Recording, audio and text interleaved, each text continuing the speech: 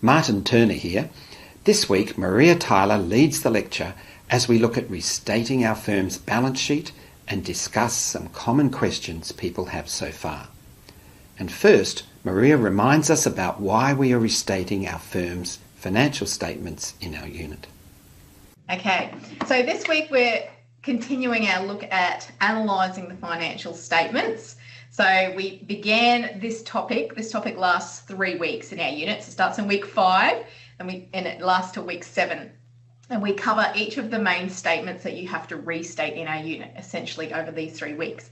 So in week 5, 2 weeks ago, remember, because we had the break week, we covered the restating of statement of changes in equity, the tips and hints on that. I do know that a number of you have actually already completed restating of all the other statements as well, which is fine. You might actually be able to add to some of the questions that we have today, or also interact on the social media forums for students who are still to restate the balance sheet and income statements. So today for us is going to be mainly about tips and hints on restating the balance sheet. But before we get into it, I just want to go through a reminder again about the purpose of restating in our unit, as well as some of the common questions so far. And if I can just remind everybody just to mute your microphone, so bottom left-hand corner, that'll just make it better for everybody to hear me a bit more clearly. Thank you. Again, we'll finish off with the minute paper. So having said that, if you can log in, if you're not logged into your slides, can you log in? And to do that, you can either go to the echo360.org.au website, or on our unit's Moodle site, if you scroll down to week 6, click into the second link where it says Echo 360 week 6 lecture slides. So that's the ones that I'll be going through. And right at the end, there's a few interactive slides where you can write, and I can see your responses that way because I can't see the Zoom chat. Okay, so just a reminder from week 5 about why we're actually restating in our unit. And remember, restating in our unit simply means to move line items around, okay? So the reason we're getting you to do that is because we want you to become familiar with financial statements. We also want you to learn to use Excel, okay? So for some of you, this will be the very first time that you've been exposed to Excel, and that's great. For some of you, you're Excel experts, and so you can also continue your learning journey by helping out others. It's not about learning to restate itself per se, although that is a useful skill to also have, even if it's just for your own personal investing in the future. I can still hear a couple microphones, so can everybody just make sure bottom left-hand corner of your screen, if you can mute them. I'm not sure if teaching staff have...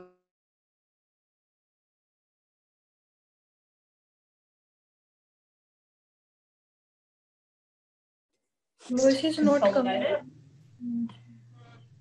Sorry? It's fine. Your voice is not coming. What's not coming? It is good now. It's coming. Oh, it's all good. Okay, all right, fantastic. So just some questions from students to the teaching team. I've just consolidated some of them, and some of them will be quite pertinent to being able to balance your restated balance sheet, okay? So in your balance sheet, some of you have got net liabilities instead of net assets. What does that mean? Well, essentially it means you've got greater liabilities than you do assets. So your firm owes money to more people than it's actually got assets to pay that with. Not really a great financial position to be in. That also means you'll have negative equity. So again, not really the best financial position to be in, but it does exist. And if you do have that situation, that's still fine. You can still balance your debits and credits, okay? So that's all it means. The fundamental concept that you need to adhere to is debits must equal credits, okay? So that's why in a balance sheet we look at, or we focus on, the accounting equation where generally you've got your assets or your debits on the left and then your credits on the right, liabilities and equity. If you've got the other way, your equity will actually be debit. If you've got net liabilities, you're going to have a debit equity because your net liabilities will be credit. Okay, that's still fine as long as your debits balance with your credits, you can still balance your balance sheet. The next question is, why do some of my lines go bold? Does formatting really matter? Why can't I just leave it as it is without making it pretty? So if you've been, this is a student who has watched my step-by-step tutorial videos. So some of the lines do go bold because Martin has pre-formatted them in that way from previous work that we were doing in there, or from something that we've copied and pasted which had that bolding format. So your lines sometimes will automatically go bold because of a preset format.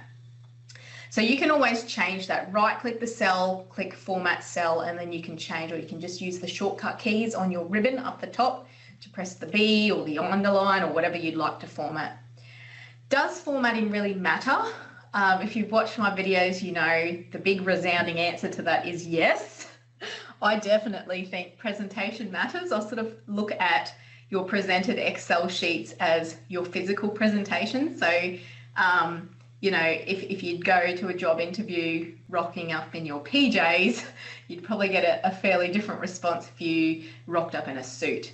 And to me, that's how important formatting is. So when I see an Excel spreadsheet that's completed and it's got missing, mismatched colour lines, and there's different fonts and sizes, and it just looks quite generally untidy, it certainly is a lot less appealing to Mark than one that's properly formatted and that looks very neat and presentable with everything consistent, colour-coded properly, and so forth. So I think formatting really does matter, but obviously that's a personal preference. Why can't you just leave it as is without making it pretty? Well, you can just leave it as is, as I just said, like that's your prerogative to choose what you wear every day and how you present yourself as you go out. Same with presenting your Excel spreadsheet to your marker. You can just leave it as is without making it pretty. However, just remember that's a reflection on you and your work as well. Okay, the next question. If I don't have a number for 1 year, do I just put a dash in the cell? A number of students did do this with assignment 1, and that's okay for assignment 1. However, because in assignment 2, everything will be linked from assignment 1, this won't work because we're using formulas. So when you put a dash in an Excel cell, it recognises it as a different format to a number. So if you put a 0 in there, or if you just leave it blank, you can still have that cell recognised as a number. If you put a dash in the cell, it changes that format, usually to a text cell, sometimes to a customised format cell, which means if you go to link that cell in a formula and drag it across all 4 years in your assignment 2, you'll get a hashtag value error. Okay, so you don't want errors.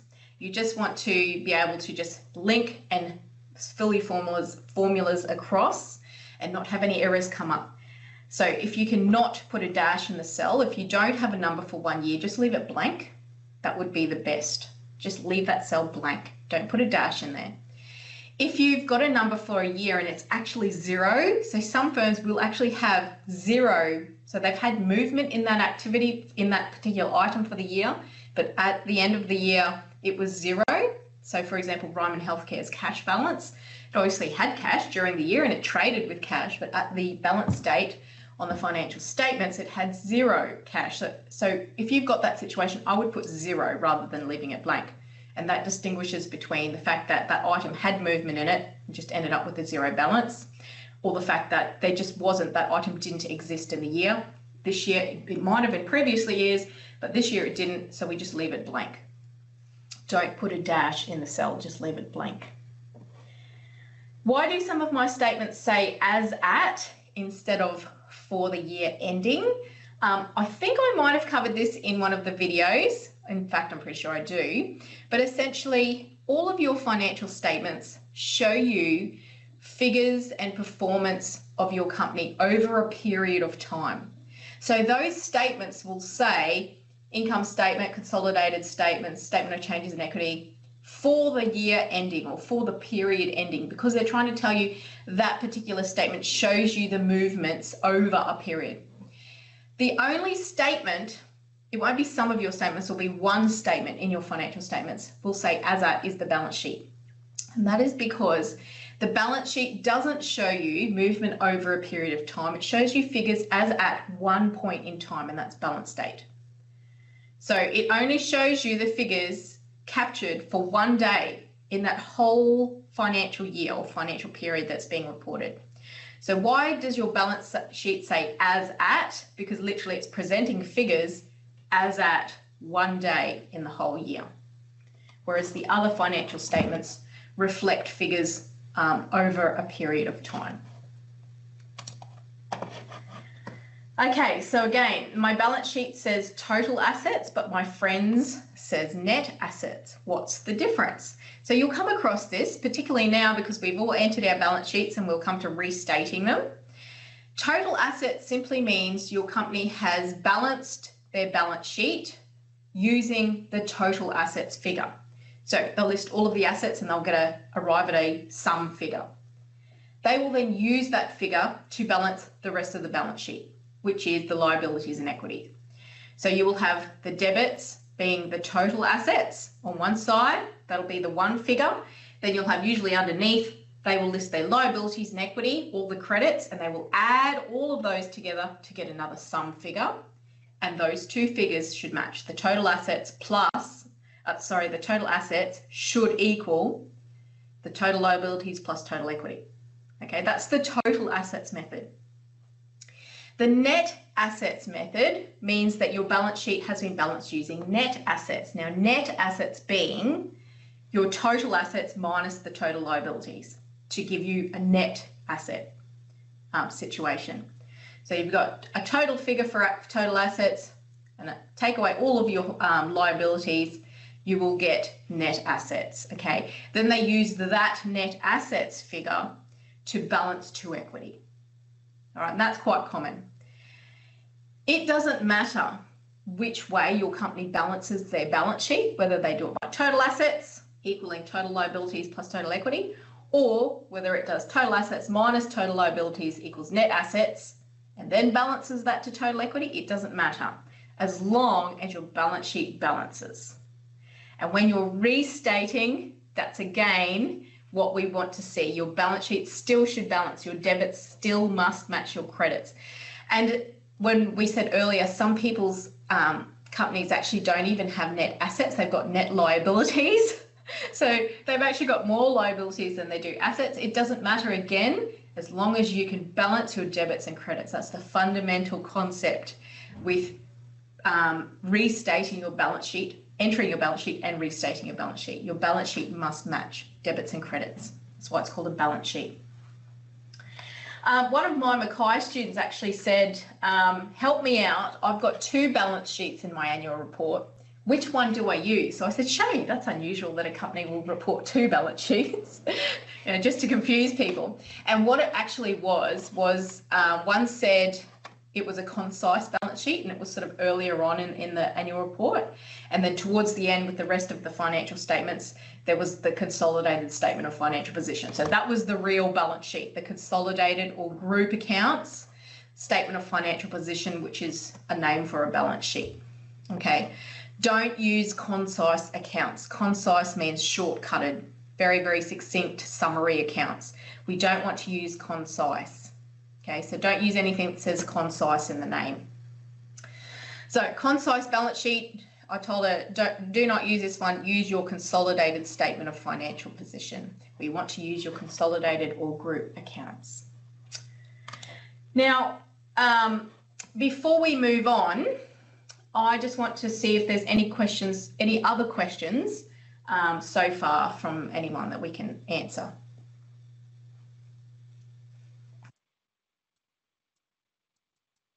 Mary, I've been having a few problems with actually getting my balance sheet to transfer properly into the restated section, if that makes sense. I followed your video and for some reason either it's just the wording that's wrong, which is why I can't find it, or if it's just something else I'm doing. I'm just not sure as to why it's not transferring. And you're linking it and it's just not coming up linking? Yes, I was on past session last night, and another lady is having a same sort of problem, and we were told it would be a little bit faster to just open up a new Excel document and just transfer it over, and if it works then she's all sweet. I haven't tried that just yet, but I was just wondering if it's something that I'm doing or if it's just something so simple. Oh, that's the first time I've heard of it. You shouldn't have to create a new document. That template that we give you, you should be able to just press equals and it should link it straight through. So are you in a local tutorial group? Yes. Okay, which tutorial group is that? Sorry, I just can't see who's coming up on the screen, so I have no idea who's talking to me. Oh, it's Natasha. I'm from Rockhampton. Okay, so in your tutorial group with Martin, just raise that, just share your screen, and Martin should be able to see what's going on, and he'll be able to let you know what to do from there. You may need to contact ITD, but it's unusual that you shouldn't be able, that nothing would come up when you link it.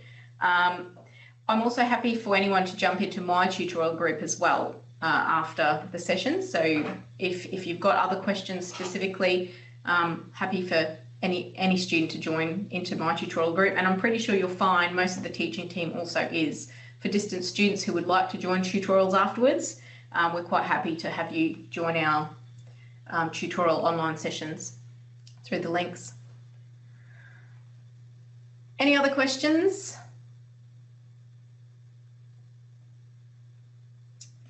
Okay, so from week 5, we went through linking, talking about linking. Pretty important that you link. You must link, don't retype everything in. If you make a mistake in your underlying financials, you will see the importance of linking. If you have linked, you only have to correct your mistake in one place and it will flow through. It's beautiful. However, if you make a mistake and you haven't linked, you're going to have to find everywhere you've put that item that you've made a mistake in, and you're going to have to manually correct it, which is a bit of a nightmare. So we want you to learn to link. It's definitely something you will need to use in the real world. I don't think I've had a job where I haven't had to use it or create Excel spreadsheets, sometimes quite complex Excel spreadsheets, where you don't use linking. Okay, linking makes your job and your life so much easier. So take the time now to learn how to link. You do have to link cells between worksheets. And what is the first button you press when linking cells? Can anybody jump in and let me know? Equals. Yep, equals button, excellent. Okay, there's other ways to do formulas, of course, but when we link, if you just press equals, click in the cell that you want to link to, and then hit enter, you're done. That's as hard as linking gets. So I'm going to focus now on some tips and hints on restating the balance sheet. And I'll go through a few little bit of groundwork, I suppose, before we do the tips and hints. First of all, remember, I'm not going to go through restating the balance sheet today because I've already done that. It's in the video presentations of Moodle. It's actually changed now to the right-hand side. So I'm going to go to the Moodle site and just show you where it is. So I'm going to point out two things. You've got the study guide, top right-hand corner, and right underneath the study guide, you've got the videos. Okay. Now the study guide, again, I've seen some U-Butte comments about chapter 4, Martin's wonderful chapter 4. If you haven't read it, you should have by now, because you have to write KCQs on it. It also is your Bible for restating all of your financial statements. So click into your study guide and make sure that you've got chapter 4 downloaded. I've printed out a few pages just so I can manually refer to them. The videos, again, if you click into the videos, you'll see all of the preceding ones. The one that you want for this week's work is restating your firm's balance sheet. It's not actually that long, it's less than half an hour, and it takes you through step by step exactly how I restate Wesfarmers' balance sheet, as well as the checks and balances, which I will also cover today as well. Okay, so that's the video presentations. Don't joke about the acronym. I had students in a 3 unit, having a joke about what the BS could stand for. Okay, so in our unit, the BS stands for the balance sheet. Maria, could I just ask a question? Sure. You know, when you had the Moodle site up and you show where the videos are, some students are finding that they're hidden. You know how you've got to check on the little box up the top, that the one with the lines in it on the top row there, that sometimes that side panel is hidden. So you've got to click on that to show it. Yes, thanks, Karen. I forgot to mention that. Again, you raised that in week 5 for me. This little block here is called hide blocks, if you can see on my screen, top right-hand corner. And at the moment, if I've hidden the blocks, you can't see anything on the right-hand side of Moodle. You've got to unhide it by toggling. It's a little click button, so it toggles on and off every time you click it.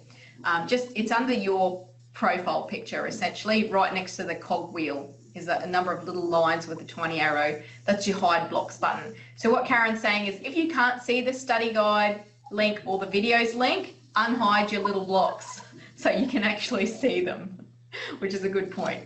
So you can see I'm toggling it off and on now. So I can toggle it on, then I can see everything, and when I toggle it off, it's gone. I just leave mine toggled on. Thanks, Karen. Thanks, Maria. All right.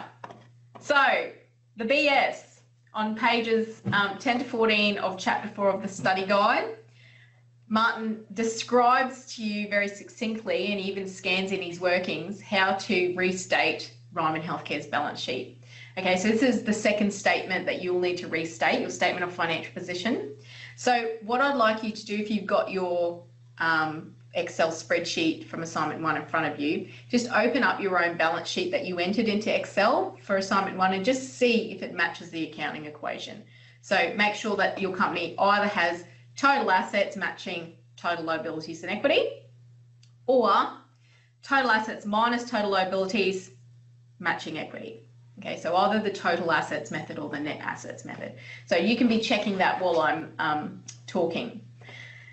And if it doesn't, then you've got to go back to your original balance sheets and fix up what you forgot to enter because I've yet to see a company not balance their balance sheet. So if yours doesn't balance, it just means you've accidentally missed something out, or you've double counted something, or you've made an error in the formulas, your sum formulas, which are there to help you check. Then follow my video presentation on Moodle. It's less than half an hour, seriously, and that's with me explaining to you how to do it as well. So you could probably get it done in a shorter time than that. However, being your first time that you're being exposed to this, it may take you longer. Okay. Now, the hardest part about restating, again, is not so much the restating, because we're just grouping them into O and F. It's actually looking at every item on your balance sheet, understanding what it is to be able to classify it as O or F. And I've seen some good posts already on the Facebook page with some items saying, oh, I think I've done it as O, or I've done it as F. Does anybody else agree, or what's everybody else's thoughts? And that's great. That's the idea. We want you to be discussing these things. So if you've got an item on your balance sheet that you have no idea what on earth it is, do a bit of research, see if you can understand it, look at your company's notes, and then you decide whether it's O and F, and then you can air your thoughts over the social media forums and see what your peers think. And then you can include that discussion in your Word document to your marker so we can see that you've engaged in that discussion, and there are marks for that. Okay. Now, just say you've listened to my video, you've gone through and you've restated your balance sheet and it balances. And you think, well, how can I check that I've got it right? Or you've gone through and you've restated and it doesn't balance. What if things go wrong? What can I do? So over the next couple of slides, I'll just go through some of the tips and checks and balances that you can run through. So normally when we're restating our balance sheet, we have a new accounting equation, okay? Because we're splitting things into O and F, so we've got operating and financial, you basically want to think about the accounting equation in terms of operating and financial. So our new accounting equation that we're trying to balance is net operating assets equals our net financial obligations plus equity. Okay, so we're still balancing our debits with our credits. We're just rearranging the items into the O and F groups. Okay, so the important thing about balancing your balance sheet is making sure your debits still match your credits. Make sure that you have split up your cash into operating and financial. So there was a few posts about the percentage that you can use. Martin recommends in chapter 4 to use between 0.5 to 1% of your revenue. So look at your cash balance and compare it to your total revenue, and then allocate up to 1% of your revenue. So you're looking at the proportion, you're allocating cash, not revenue, but you're looking at the allocation proportion in relation to revenue. Okay, so students sometimes misunderstand that section of the video. So you're still splitting cash, you're not splitting revenue, splitting cash, but you're splitting it on the proportion of 1% of revenue. Okay, and I'll show you how to do that in the video. But make sure that you are splitting it up into O and F. Now, the percentage-wise, you can choose. Martin does recommend that 0.5 to 1%, but if you feel a different percentage is warranted for your split, that's perfectly fine. You just need to write about it and give us your justification in the Word document. It obviously must be linked. We want you to learn to link. It will save you time. It also makes your spreadsheet so much more efficient. So it must be linked. If you find you are writing in lines, that's usually a pretty good indicator that you're adding in something that shouldn't be there. Okay, we don't want you to be typing in things. We want you to be linking. All you were doing is rearranging what you've already entered in the previous sheet. Now, some checks that you can do to make sure that it balances. I'll just skip to the bottom one, and it says equity should match your restated comprehensive income equity. So restated statement of changes in equities, equity. So you will have already done that as part of week 5. So your statement of changes in equity, you will have a closing balance for your restated statement of changes in equity. That equity balance should match to the equity balance in your balance sheet. Okay, that's what that bottom line is. That's your first check. Because remember, your statement of changes in equity is presenting all of the changes in equity in your balance sheet. So those two balances must match for equity. So equity in your SOCIE, your statement of changes in equity, should match equity in your balance sheet. Okay, and I mentioned that one in week 5 as well. That's one of the important checks. I perform that check when I'm marking. It's one of the first things I check. So if your equity balances don't balance, then I'm pretty sure you've made an error somewhere. You've either forgotten something or double counted something, or your formulas are incorrect. Now, if your balance sheet doesn't balance, the first thing I do if we're doing this in the Mackay tutorial workshops, the first thing I will get my students to do usually, because there's so many of us, is I will say, go back through and do these 2 checks for me. Check that. Add up all in your restated balance sheet, add up all your operating assets, the total for that, and add that to all of your financial assets, the total for that. Okay, those 2 totals must match your total assets in your original financials. Because remember, all we're doing is splitting our assets up into O and F here. So if these 2 don't match, then you've done something wrong. Okay, you've either double counted, or you've accidentally linked to the wrong cell, or you've missed out an item of an asset. And it's usually quite simple when you do this check, because the balance that you're out by is usually what you missed or what you've double counted. Okay, so that's your first check. So go through and in your restated balance sheet, add up your operating assets and your financial assets. That's literally all of your total assets from your original financials, because all you've done, the idea of restating the balance sheet is to split your total assets into O and F, and to split your total liabilities into O and F as well. Okay, so do the same check for your liabilities as well. Make sure add up the operating liabilities plus financial liabilities, and then check that those two figures match the total liabilities in your original financials from assignment 1. Okay, so again, if they don't match, you will have accidentally transferred or linked something across incorrectly. So you can go back, and that just helps you to isolate instead of having to go through every single line item again. It just helps you out to isolate your error either in your assets or your liabilities. Now, the reason I haven't got equity there is your equity is a straight copy and paste, or not copy and paste, a straight link from your original financials. All you're doing is simply linking your equity across. You do not restate your equity. Okay, when we restate the balance sheet, we are only restating assets and liabilities, and we're just grouping them into O and F. So if you've made an error, it has to be somewhere here, unless, of course, you've accidentally missed linking equity across properly. So that's pretty much all that can go wrong, all that I've seen go wrong. Now, you can see why it's so important to get assignment 1 right, because if your balance sheet doesn't balance originally, it's not going to balance when you restate it. So I've had a couple students last term, and one student was actually, she was a HD student, she was quite on top of everything, and for some reason she did these tests and it didn't match, but she'd linked everything across. So I said, well, hang on, go across to your original financials. Does your original balance sheet balance? And when we checked it out, no, it didn't. So she'd accidentally missed something in her original balance sheet. So it's so important to use our feedback from assignment 1 to correct your sheets before you start restating. Okay, so if these don't match and you've done everything right, you might like to just check that your original balance sheet balances, because if it doesn't, that error is going to carry forward.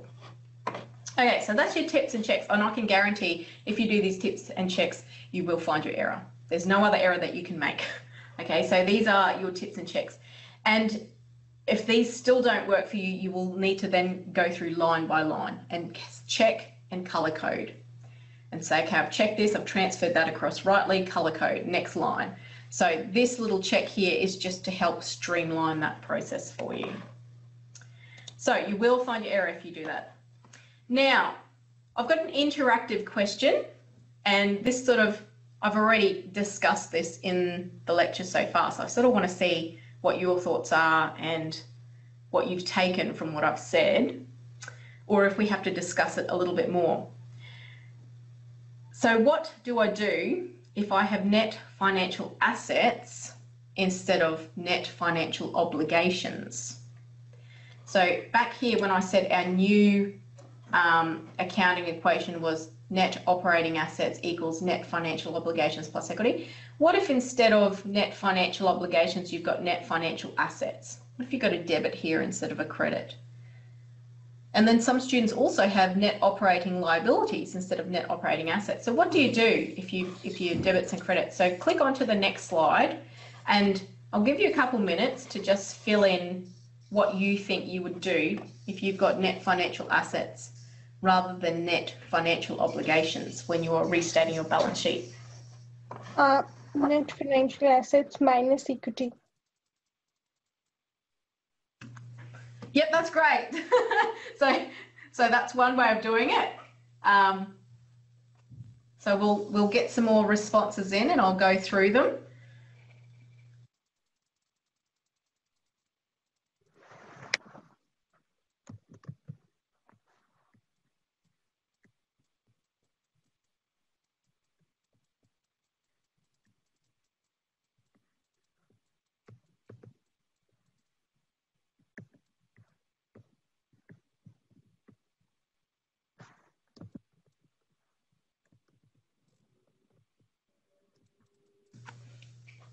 So this is good. This is showing some new accounting equations for the restated balance sheet. So this is pretty important. This is the sort of stuff that your peers will be posting.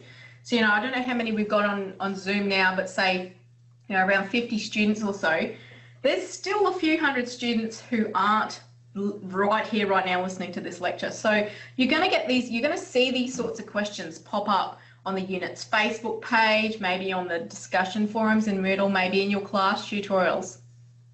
And because you've attended our lecture today, you'll be able to help them, okay? These are very commonly asked questions like, my company doesn't have the new accounting equation, the net operating assets equals NFO plus equity. How do I balance it? And what do I do if I have net financial assets rather than net financial obligations? Or what do I do if I have net operating liabilities rather than net operating assets? So here's some new ways to balance your debits and credits, okay? And that's right. As long as you are balancing your debits with your credits, then your restated balance sheet will be correct. That's the most important thing.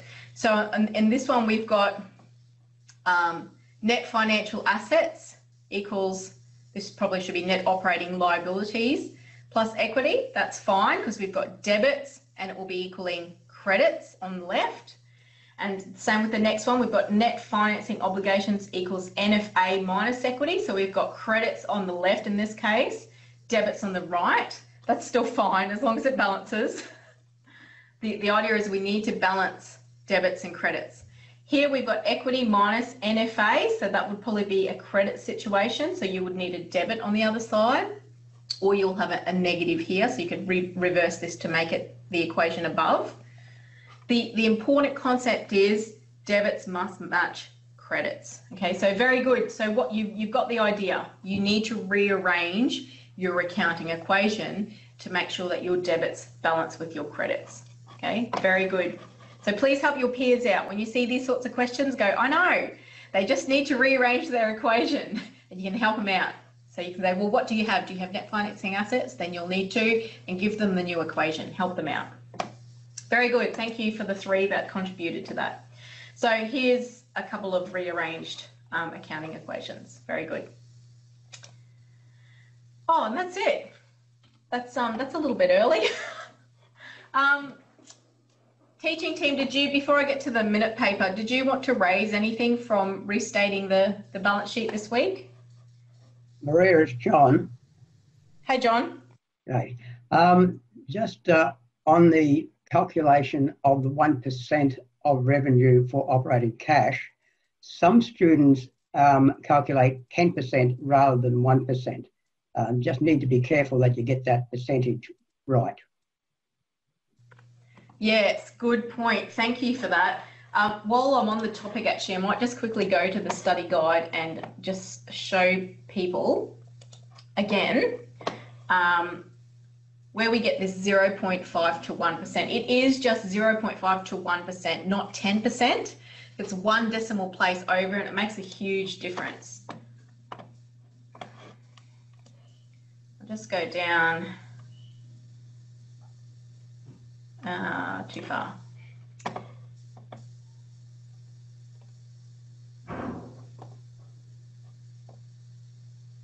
Okay, let me zoom this in now that I've found it. So on page 11 of chapter 4, it's part of Martin going through restating Ryman Healthcare's balance sheet. Martin says one of the more difficult items in a balance sheet to restate is cash, okay? And generally, a firm could hold cash balances that is not needed in the actual operations of a firm. In such cases, it would be a financial asset. That's the reason we like you to split cash into O and F, because of that line right there, okay? A firm can sometimes hold more cash than it needs for day-to-day operations. So what we've said to do is up to 1% of sales might be an appropriate level of cash for many businesses to hold to conduct their operations. Now, so this is where we get the 1% from. What John is saying is it's 1%, not 10%. So if you're putting this in as a decimal place, it's 0.01, okay, not 0.1. If you're putting in 0.1, you're going to get 10%. So just make sure that you are converting this to the right decimal place when you are doing your calculations. Again, you don't need to go with 1%. You might like to use 10%, but you need to give us a reason of why you're using 10%, or you might like to use a different reason. You might have 5%, 7%, 8%, it doesn't matter. If you want to use a different percentage, that's fine. but we just want you to give us a reason why. We like to see your reasoning and your logic. And it could just be that a different percentage suits your industry better, your particular company's industry, and that's fine. But we want to see that you're thinking and justifying your decisions, because that's what you'll be expected to do in the real world in your jobs. The other one, Maria, yep. that sometimes confuses students, when they go down to their work paper to calculate their 1% of revenue, they put their revenue figure in the cell for the 4 years, they calculate the 1%, and instead of taking the 1% of revenue as operating cash and taking that away from their total cash figure to get their financial cash, they subtract it from the revenue figure. And they just didn't notice that they've actually subtracted it from the wrong figure, and they've taken it from the revenue figure rather than from the total cash figure. That's happened a number of times as well. So you need to be very careful what you're doing. Yeah, that's a good point. I briefly mentioned that before. We are splitting cash, not revenue. The only reason we even refer to revenue is because how much cash do we put to O, how much do we put to F? So in helping us to determine how much cash we put to O, we refer to 1% of revenue or whatever. What John is saying is don't split your revenue. Don't forget and accidentally link your revenue figure in. We don't want you to split revenue. We want you to split the cash figure. So once you've done your split in your calculations and how I show you how to do it in the video, go back through and add up your operating cash and your financial cash and make sure those two figures match your total cash balance. And if they don't, you've probably accidentally split revenue up instead of cash. Okay, so that's a really good point. Make sure you are splitting cash, not revenue. Make sure you link your split to your cash balances, not your revenue balance. The only time we're linking to our revenue is to check that it's 1%, that the cash that we're allocating to O is 1% or whatever percentage you've chosen. What else have I forgotten, teaching team? Hi Maria, this is Lois in Brisbane. One more thing is just making sure before they even start that restating, or as they're restating, they make sure as they've got feedback from assignment 1 step 4, they've corrected everything that they need to do so that they can actually restate the correct figures. Yes, I can't harp on enough about that. Please make sure that you have your assignment 1 right before you move to assignment 2. Like I said, it happens to the best of us. We just keep going, oh yes, I've finished that now, I'm going to keep going with assignment 2, and then it doesn't balance and we're all out, and then we go back to see why. We do all the checks and balances and we're still out, and then we go back and we realise, well, it's because our original financials were wrong. So take the time to use your feedback from assignment 1 to get your assignment 1 right so that you're starting with that on a good basis for your assignment 2. Okay, so please make sure that you're using that feedback, and you can check with your local tutors or your markers who've given you that feedback if you're not sure how to get it right. And John again, Maria, the students who are at most risk in that particular exercise are those who did not use their Excel sum function to calculate their subtotals and their totals when they did the copy and paste exercise of the accounts. Because the marker quite often, because they have no way of checking, because the Excel function, sum function wasn't used for the subtotals, totals, sometimes misses that in fact there is an item wrong within the financial statements. So don't automatically assume that because it's been marked that may have been picked up if you haven't used your Excel sum function to calculate your subtotals and totals in your financial statements. Yes, that's a good point too, actually. Martin's had to fix up a few of my markings, actually. He always tells me about them too. You know, like your markers mark so many of these spreadsheets and Word documents. Sometimes our minds do get a bit boggled, and sometimes we just miss something that's obvious. So if you haven't used a formula to sum your totals, which I tell you to do in the videos, and you just type in that total, it will look correct to your marker. So if I'm looking through it, I'm like, oh yeah, well the totals balance, you know, the balance sheet balances, that looks good to me.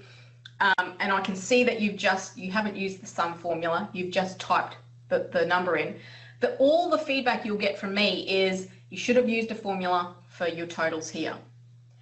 I won't go through and click in the cell and type equals sum and do the formula for you and then double check that, because I wouldn't physically be able to mark your assignments on a timely basis if I was to do that. So what John's saying is if you haven't used the sum formula to check your totals, your marker may have missed that you've missed a line or double counted a line or put an error in your original financials. So when you come to restating your balance sheet or statement of changes in equity or income statement, when you come to doing that and you get an error and you've done all my checks and balances and you still get an error, go back and check your totals from your original financials in assignment 1.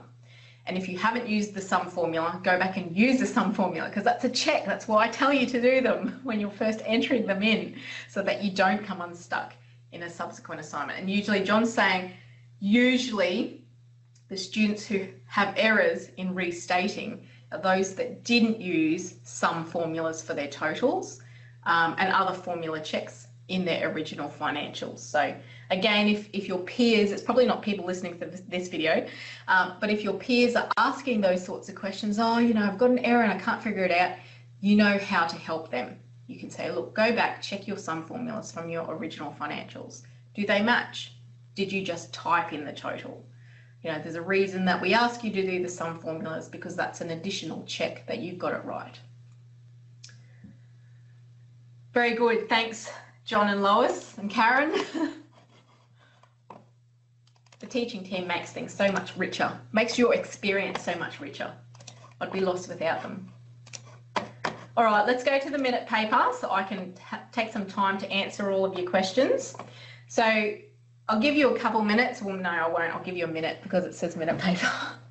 So I'll give you a minute to answer these 2 questions. Of course, as I'm answering the questions, you can keep them rolling in. So what was the most important thing you learned today, and what questions still remain unanswered? And I'll do my best to get through them. If not answer them today, at least point you to your tutorials to answer them in.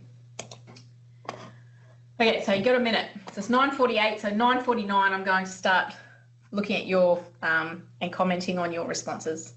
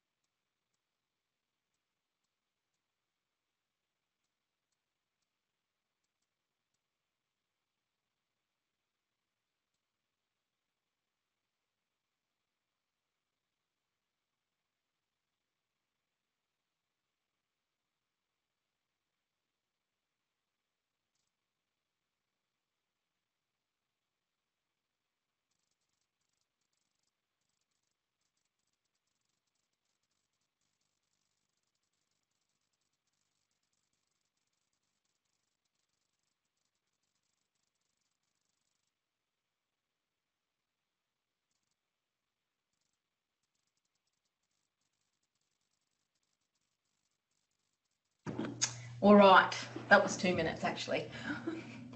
Let's go through it. So I've got 4, 5. All right, I've got a few coming through. So what was the most important thing that you learned today? So checks for restating the balance sheet, including, so net operating assets, so debits equaling NFO plus equity, that's our credits, that's right. The OA plus FA, so the operating assets and financial assets equaling your original total assets. And again, your operating liabilities and financial liabilities equaling your original total liabilities. And of course, your restated equity must match your original equity because it's the same thing. You're not doing any restating of that. You're simply just transferring it over. So that's a great thing to remember about today, and that will definitely help you when you're helping to restate and balance your balance sheet.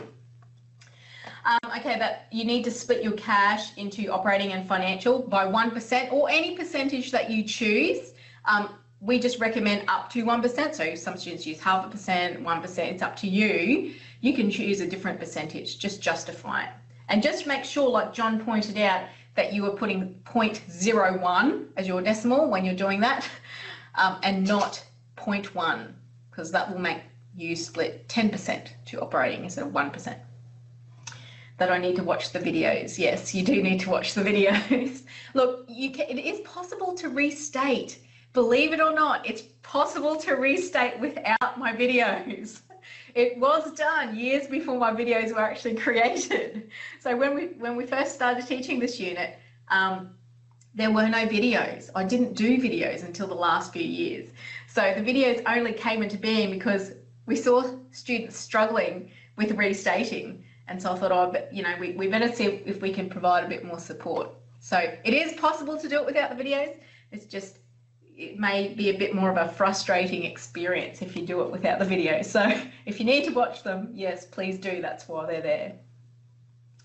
In your financial statements, if your financial statements are inaccurate in the first step, in restating them, the inaccuracy is going to be made more apparent. Yes, well, it's not going to balance. So please make sure that you're correcting assignment 1 before you start assignment 2. But the good thing is, do you know, well, although we've said this, if you've linked, so say you've already gone gung-ho and you forgot to correct assignment 1 and you've started assignment 2, if you've linked everything, you will just be able to go and correct the mistakes in assignment 1 and it will flow through to assignment 2. Unless, of course, you had to add in a line, then you'll have to make sure you link to that line. But that's the beauty of it. So if you've accidentally done typos or you've included wrong formulas, all you have to do is just fix that in assignment 1 and it will automatically flow through all your links to assignment 2. So it may not be such a huge problem if you've already started assignment 2 without fixing assignment 1. But anyway, so make sure it's preferable to have fixed previous steps before you move on. What percentage to use for splitting the cash and the balance sheet, and also the accounting equations that you use for checking whether there is any mistakes in the balance sheet after restating it? That's great. 2 important things, that is, that you've learned today. So what percentage to use for splitting the cash, and you would have learned about that anyway, reading chapter 4. But also, this is extremely important. I'm really glad to see so many people picking up on that's their important thing that they've learnt. The new accounting equation. So how you can rearrange that accounting equation when you are restating, making sure that your debits still match your credit. So great takeout.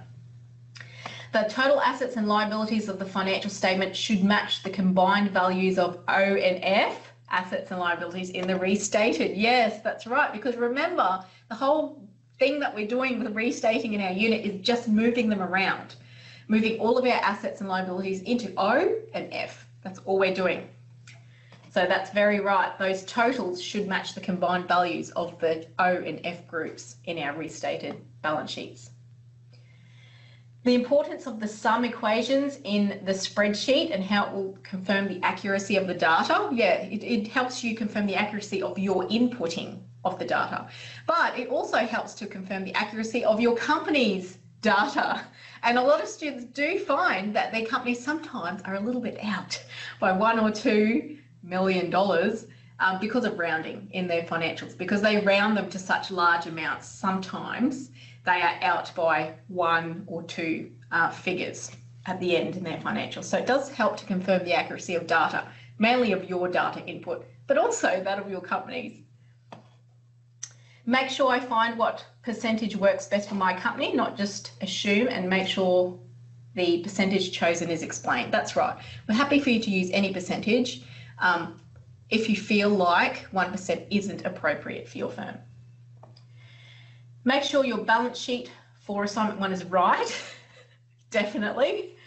Reworking the equation, the balance sheet does not have something, i.e. not having net financial assets, yeah, so balancing your debits and your credits when you're restating, so this is very good.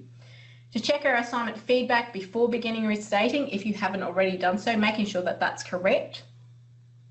Using revenue to calculate how much cash for the O and F split rather than the cash amount, yeah, so we split the cash. We split the cash. We refer to revenue in determining how much to split to O. Okay, but you are still splitting the cash into O and F. Revenue is only determined in how much of that cash to split to O. Can you explain again how to differentiate operating and financial activities? Sure. So in our unit, for this unit, ACCT11059, we differentiate O and F using the firm and its inputs. So if I cast your mind back to the diagram, I guess, that Martin shows you in chapter 4, you have your inputs, operating inputs being your customers and your suppliers. So anything to do with day-to-day operations that deals with those markets, your customer market or your supplier market, generally will be operating.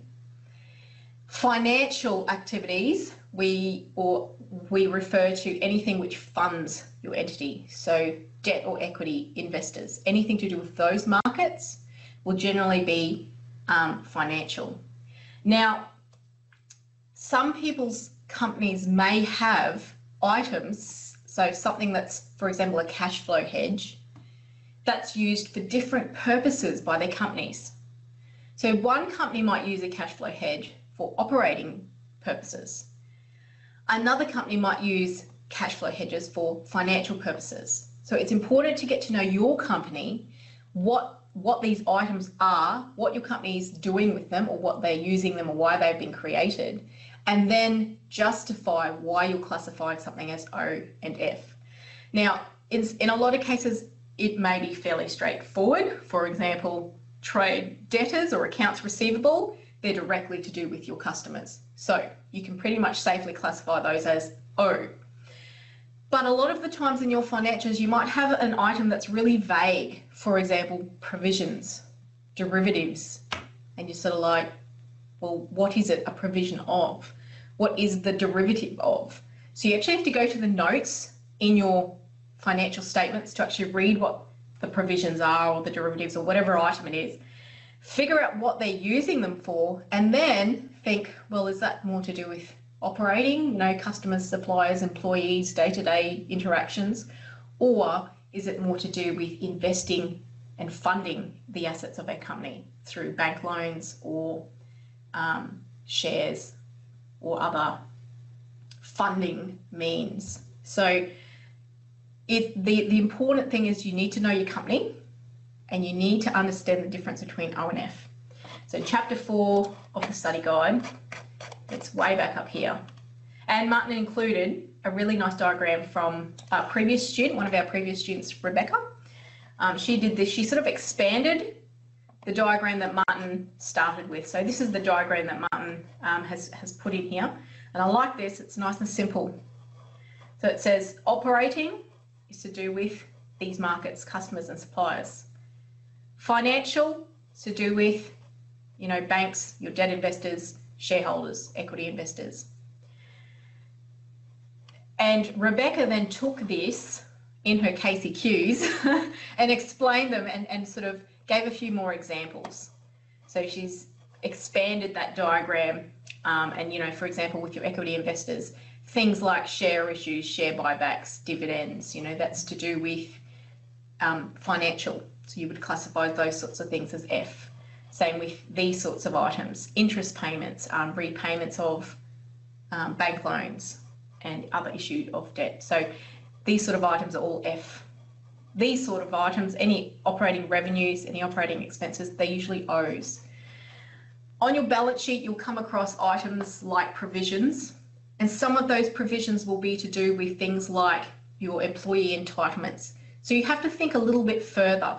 You think, okay, hang on, so I've got a provision for annual leave or a provision for a long service leave, that's a liability on my balance sheet. Is that O or F? And you have to think, okay, well, what is that provision to do with? It's to do with the entitlements of my employees. Do my employees work in the operating side of my business, or do they fund the business?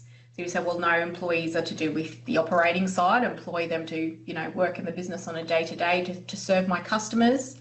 And so, you know, sometimes to collect, pay my suppliers, et cetera, et cetera. So my employees are to do with the operating side of my business. So I'm going to classify provision as O. So sometimes you have to talk yourself through why something is O or why it's F.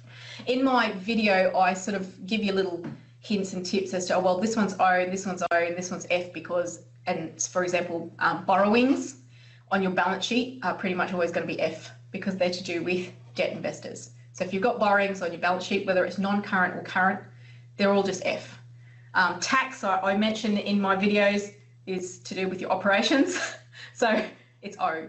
I have seen students, however, classify some tax items as F on the basis that they were to do with investments for financing their particular firm in the future. So I had one student do it, say, I'm classifying my deferred tax liability as F because their particular company had a some investment or something which was to do with providing for assets in the future for their firm. So they justified that as F. So even though in the video I say, look, this is usually O, you know, tax is usually O because it's to do with the operation, so classify that as O. The easy way out would be just to listen to Maria and classify it as O. But you may actually think, hang on, no, I've investigated this and it's not O. I think it should be F. And that's fine. That's what we like you to do. I want you to start thinking for yourselves, making those judgment calls, because in the real world, nobody cares whether it's O and F. What people do care about is what you think it is and how you justify that. They want your advice and your opinion justified. Okay, so I hope that answered how to differentiate O and F. That was a little bit long. If I add in lines to my statements, do I add them in the original statements first? Yes, if you have to add in lines because you've accidentally missed something, or you need to correct something, please make sure that you do it in the originals, because in your restated financials, we just want you linking. And in your next sheet where you are doing your ratios, we just want you linking to the first two sheets. So from now on, you will just be linking. You will not be typing. There are a couple lines we do get you to add in your restated income statement, but again, they're linked back. So we get you to add them in, but they're still linked. So if you have found that you've accidentally forgotten some lines from a previous statement, please make sure you go back and you add those in. I've completed the restated, yeah, that's great. And some students have already completed the restated financial statements. So I knew the basis of most things said already, which is great. That means you can help out others as well. You can be very one of the teaching team in our unit. All right, what questions still remain unanswered? Let's have a look. How am I out? How am I out my over $2 million in my restated equity where I haven't restated anything? So I would say there's an error in your underlying equity. So go back to your original statements, your physical annual reports, if you've printed them, or your electronic annual reports. Have a look, go back line for line in your equity, okay? You will have to make sure you've got it all balanced, because you aren't restating equity. You never restate equity, ever. In your statement of changes in equity, you simply carry the transactions with shareholders across. You just link back to them. We don't restate them. The only thing you're restating in your statement of changes in equity is your other CI. We covered that in week 5. So you never restate equity. In your balance sheet, you're still not restating equity. The only things we restate in the balance sheet is assets and liabilities. So again, you're just linking back. You're just transferring your equity. So if you're already out, something is out in your original financials. So go back to your first sheet, go back to your physical annual report, financial statements, and check, okay? Now, if you've said, I've just double checked my annual report, the equity attributable to equity holders of the company has not been counted in my firm's balance sheet. Why is the case? Okay, so in must have been week 1, maybe week 1 or week 2, in the first couple of weeks anyway, we covered an idea of that your company can own other companies. So your company is like the parent company, and it has all the little children companies, and we call them subsidiaries. in accounting terms.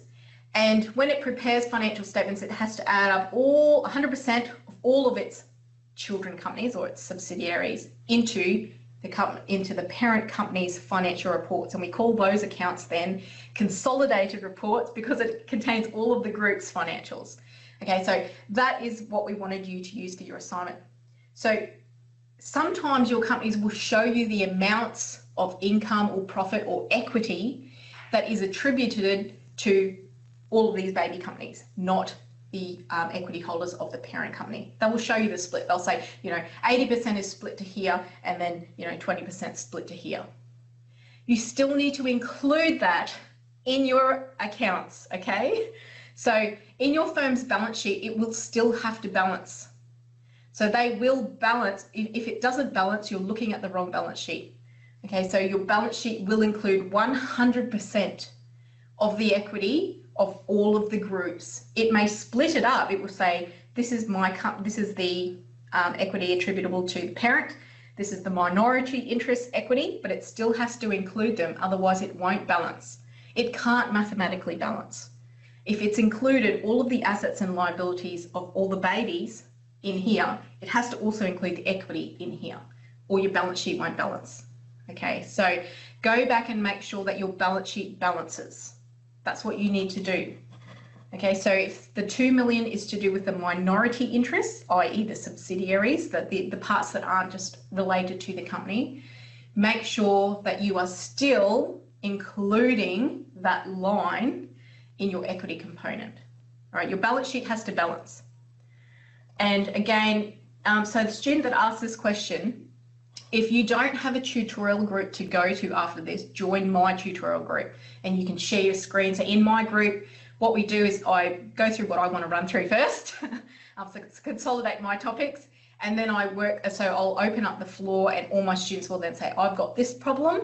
They'll share their screen with me and we actually go through it as a group because some other students might also have that same problem.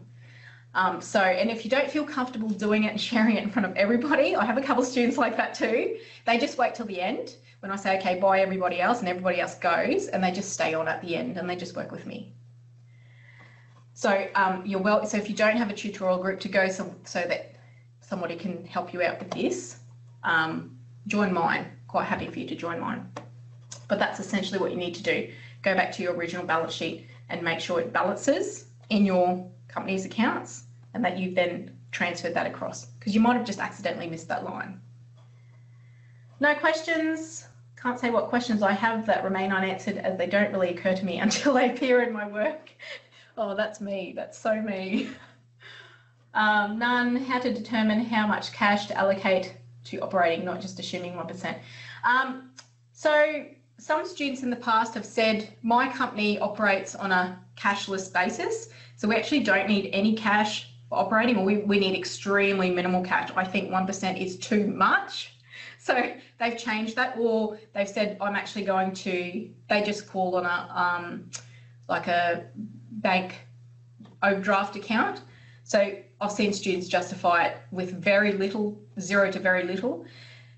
I haven't really seen anybody, I've seen a couple of students do 10%, but I think that was an accident from 1%. And I've seen 1 or 2 students in the past choose 5% because they said their industry was fairly reliant on cash. Customers expected cash. It was sometimes, if they worked in remote locations, electronic systems didn't work, so they required cash to do their transactions. So I've had a few students who have actually chosen a different percentage other than the 1%. Teaching team, have you seen any different percentages and how did the students justify their use, I guess, is how I'm interpreting that question. I haven't, Maria. They've tended to just do the 1% from what I can remember from last year, which is not a lot.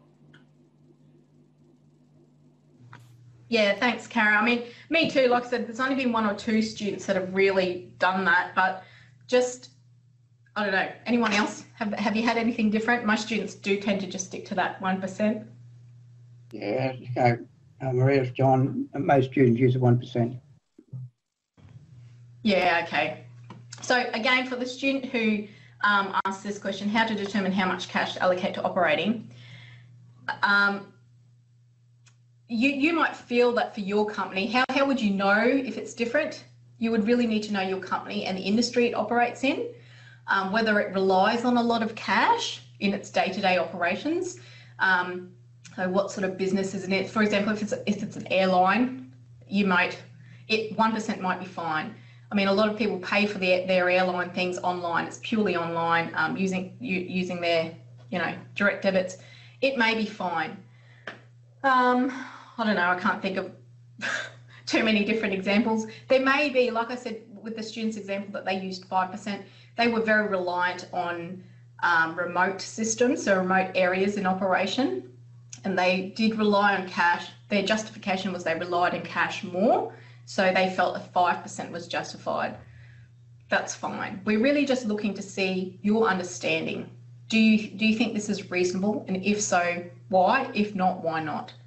So most students do just use the 1%. It's just easier to. And again, in a subsequent assignment step, I do a similar thing using the weighted average cost of capital. Martin recommends to use 10% for that. And I always say, have a look for your company's own, and just, if you can find it, use that. Again, that's just to prompt you to try to start making your own judgments and justifications.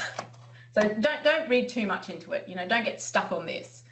If you're not sure how to determine how much cash, just use the 1%. One question I still have: can I make my statement pretty using different colours behind the writing instead of blue? Yes, you can. Also, when linking information needed for my statement of changes in equity, I have info that is on my income statement. Do I need to link to my restated statement to original income statement? Yes. No, don't type it in manually. Link to your income statement. So that's splitting up other CI. So your company would have one line for other CI in your restated statement of changes in equity. Instead of just linking to that one line, make sure that your total in your income statements, so the split in your income statement, still matches to that total, and then split these items and linked to the income statement items, okay, in your restated statement of changes in equity. Yep. Yeah, sorry, Maria, it's John. Just in finessing the presentation of your Excel spreadsheet, which is fine. Just be careful that students, you need to be careful they don't end up with merged cells, which does cause problems for anyone trying to work on that spreadsheet later. Yeah, there is some of the lines actually already in the template spreadsheet are merged cells. Merged cells, people either love them or hate them. So if you know how to use and work with merged cells, you can use them. If you don't, it can create problems for you later, because you can't format or link to or change some merged cells once you've merged them. So some of the working sections below are merged. So Martin, when he's been typing information to you, he'll merge that section and the formatting will carry down. So when you're starting to insert and change things, just keep that in mind. If you're inserting lines, you may be creating merged cells, which could again create problems later. But I haven't seen too much of that, but just something to be aware of, just something to keep in mind. Okay, how do we know what percentage to use? What is the determinant? The determinant is how well you know your firm and its industry, because that will give you a good idea of how well you think they use cash, or how much they use cash in the day-to-day operations of the business. Why do you recommend up to the 1%? Okay, so Martin does cover that in here, page 11, I think it was. So you can read that justification. It'll say, typically it's not clear from a firm's financial statements how much of any cash balances are needed in the operations of a firm, and are operating assets or operating liabilities for a bank overdraft, and how much of any cash balances are simply financial assets, okay? Where a firm has a relatively low level of cash balances, my advice, that's Martin's advice, is to include these cash balances as an operating asset and assume that they are needed to conduct a firm's operations. What amounts to a relatively low level of cash would depend on the nature of a firm's activities. So this is what I'm saying, it's up to you to know your firm. Like the student who used the 5% justified it based on their firm's operations in remote areas, saying they probably need a higher reliance on cash, and they might need to have more cash in operations. But typically up to about 1% of sales might be an appropriate level of cash for many businesses to hold to help conduct their operations. So I would say that's based on an average of all businesses, all industries. Okay, this is why Martin has recommended up to 1%. It's up to you if you feel that your firm, so what's the determinant is how well you know your firm and how well you know the industry, I guess, or your own understanding of business, how much your own business might use if you operate your own business, how much you actually need of cash in the bank to operate on a day-to-day basis. You can also think about how much cash you need to operate on a day-to-day basis personally, and start thinking about that. Martin mentions that here too, about your own personal, thinking about how much it's similar at a personal level. We can keep some cash that we do not need now in a savings account to earn higher interest, hopefully, and save for some future use, which is a financial asset. But we can also keep some cash in a transaction account to use on a day-to-day basis to buy things with our debit card, an operating asset that we need for the daily operations of our living. So again, you will know, you can go back and calculate quite easily how much cash you need, how much cash you're holding in your day-to-day general transactions account versus your savings account. And you can see the percentage there. Maybe take it as a percentage of your income, see how much you're holding. And that's essentially what we're doing by suggesting we compare it to 1% of sales. So hopefully that's giving you a bit more insight into the determinants. It's how well you know your day-to-day operations, your firms, your industries. How much do they actually need? No questions, thank you. We've just got an update on the first one, follow-up on the first question about the 2 million in equity that's out. So the students check their original annual report and it doesn't balance in the original annual report. I told you so. So if it doesn't there, you need to make sure that you include it so that it will actually balance. Okay, so include the line in your equity component and call it, equity attributed to minority interests, and include that as a line in your equity. Okay, it must balance. Your balance sheet has to balance. And I'd really like to see the balance sheet that doesn't balance. So can you please send me a link to your company's annual report? So this is what I'm saying. It does not report in your firm's annual report. I would like to see your balance sheet. If you're happy to join my tutorial next, I'd like to see it there as well, because I've yet to see a balance sheet that doesn't balance. You need to add it in. Your balance sheet needs to balance, okay? Companies must prepare a balance sheet that balances. So I would like to see where it isn't reported in your firm's annual report. Your balance sheet has to balance. It has to, otherwise your company's not adhering to accounting standards. Teaching team, do you have anything to add to that first comment? To the first question? Is there something I'm missing? Am I not reading into it right?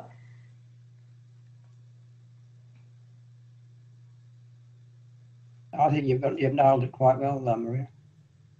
Yeah, your balance sheet has to balance. There's no ifs and buts. You might be looking at the wrong section in your firm's annual report. You might be looking at an incorrect report, like the concise balance sheet that my Mackay student was looking at. Your statement of financial position will balance. It has to balance. So you need to make sure that you are entering the correct report into your assignment 1.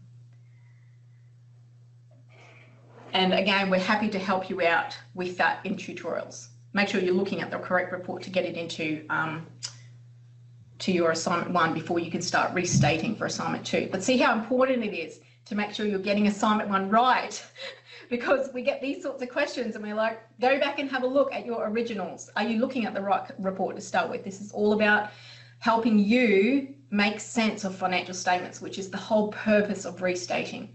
By asking these sorts of questions and coming across these sorts of problems. This is fantastic because you will remember it when you come across it in the real world. You will know what this means in the real world because you've hit this problem now at university. And that's the whole purpose. setting this assignment for you guys. So I hope that's been helpful. I think we're about to cut off in the next couple of minutes.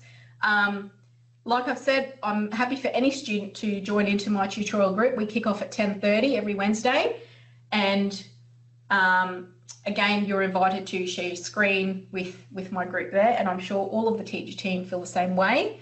Next week, we will move on with the last instalment of Analysing Financial Statements, which is restating tips and balances and checks on restating the income statements and your comprehensive income statement. And we will revisit the topic of comprehensive income next week as well. That was what we had a look at in week 5. We'll recover that in week 7. Any other comments or questions before we sign off?